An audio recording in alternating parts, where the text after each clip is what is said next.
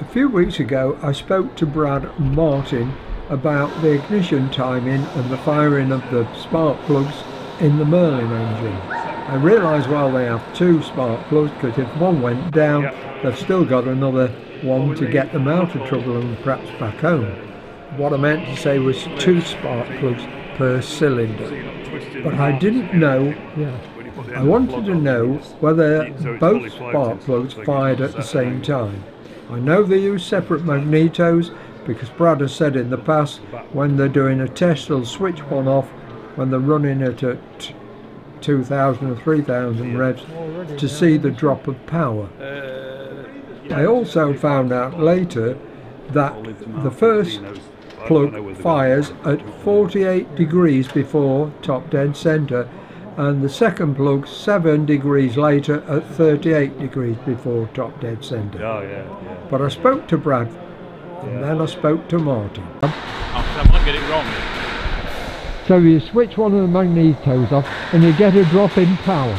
Yeah. Why is that? Well, because you've got two sparks and they're 7 degrees off. So your inlet is 7 degrees before your exhaust. Yeah.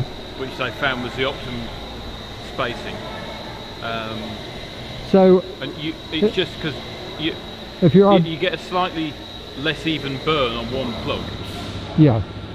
So on the first, the one what is just before top dead centre, is that more powerful than the one which is 7 degrees slower?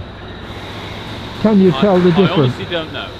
But you do get more power with both sparks firing. With both on, yeah.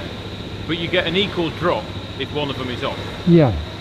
So I don't quite understand why. I thought one spark would, explode the lot. So obviously it doesn't. You can get almost full power on one magneto. Yeah. And there is actually a check that you do. You have to take it to full power and then switch one mag off and check your drop. Yeah. But you get a reduction of your limit for rolls is 125, and I think Packard's 150. Yeah. But the actual power is negligible. Yeah. But it just makes a more even burn within the cylinder with both of them on. Yeah. So it's more efficient. Yeah. And obviously you've got redundancy. If one mag goes down, you've still got another one. And you say between the two is 7 degrees? 7 degrees, I think it's 7 degrees. Yeah, I'd have to get the book to check, but yeah. 7 degrees. Good, thanks Brad. Alright. Another little gem. Thank you. And you can't adjust them though. You can, you can get it wrong, yeah. I meant when you're in the cockpit you can't adjust it. No, there's no adjustment from the cockpit side, no. And once the engine's running it's set at that? Yeah, there's an advanced retard unit built into each of the magnetos. Yeah. So it does its thing.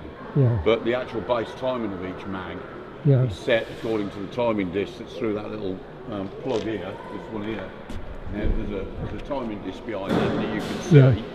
Yeah. And then you rotate the engine to the appropriate position, and if you've got the magic box attached to the magneto, it will start the bleeper off, or if you've got the other type of box, the bleeper goes off. Either way, it tells you when the point's open. Point's opening is when it will fire. Yeah. And basically you have to time the mag up to line up with the inlet mag timing mark on that disc, or the exhaust mag. Yeah. But there is a slight offset in the actual timing. If you're looking at degrees before top dead centre when it fires, there is a slight difference. It fires on top dead centre? No, it fires before. Before? Yes, well it has to. If you think about it logically, if it fired at top dead centre level, what would happen is you'd start the flame travel across the engine because you've just ignited the fuel and air mixture.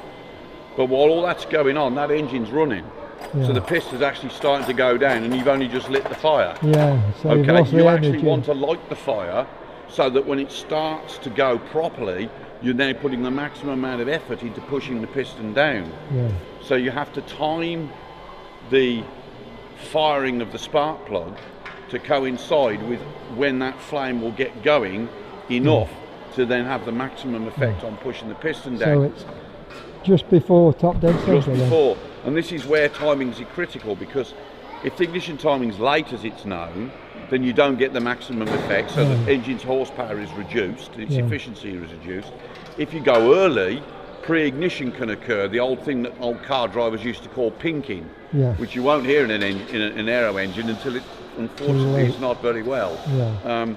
Either way, that can cause damage to the engine, but it certainly causes a reduction in performance, so ignition time is critical. But the reason for the difference is the spark plug on the exhaust side of the engine and the spark plug on the inlet side of the engine are directly opposite each other across the cylinder. Yeah.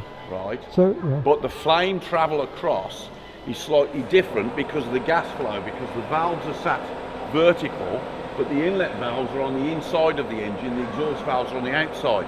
So when the fuel air mixtures are constantly moving, okay, and when it comes in and you fire the spark plug, if you have to work on the premise that one of the magnetos might not be working, that's why you have two. So if one fails, you run on the other one.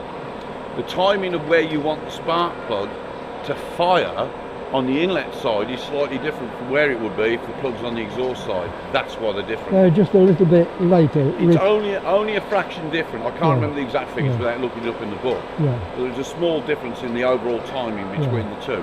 The advanced retard mechanism in the magnetos for the curve, okay, is pretty much the same.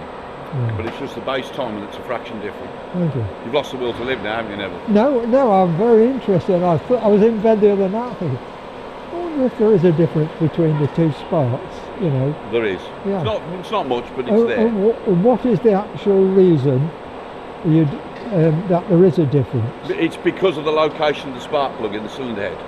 Okay, they're on opposite sides. So because of that, because of the gas flow across the engine when it's running, the demand, because obviously you've got the inlet spark plugs next to the inlet valves, the exhaust spark plugs next to the exhaust valve, but the gas comes in that way and goes out that way. And because of that flow, which is constantly moving, even when the cylinder's going down, you have what's called valve overlap, where both sets of valves are open together. This scavenges the cylinder to pull out the burnt gases and chuck them out through the exhaust, right? Which is why it's so important the exhaust system's well designed as well. That motion means that the demands from the spark plugs on the other side of the engine are different. If you want to make it the same, you put them in the middle. But the problem with that is that doesn't work on a lot of engine designs because of the physical location, particularly when you've got to have two spark plugs for an aero engine. Because by law and regulation, you have to have dual ignition systems on all aero engines. That's been the case for a very long time. Because obviously, you know, if the old contact breaker system on your old Ford Escort or your Mini Contact, you ended up at the side of the M1, it was inconvenient. If one of those stops in mid-air, it's a little more than inconvenient. I must carry on, sir. Thank you, Martin. No worries.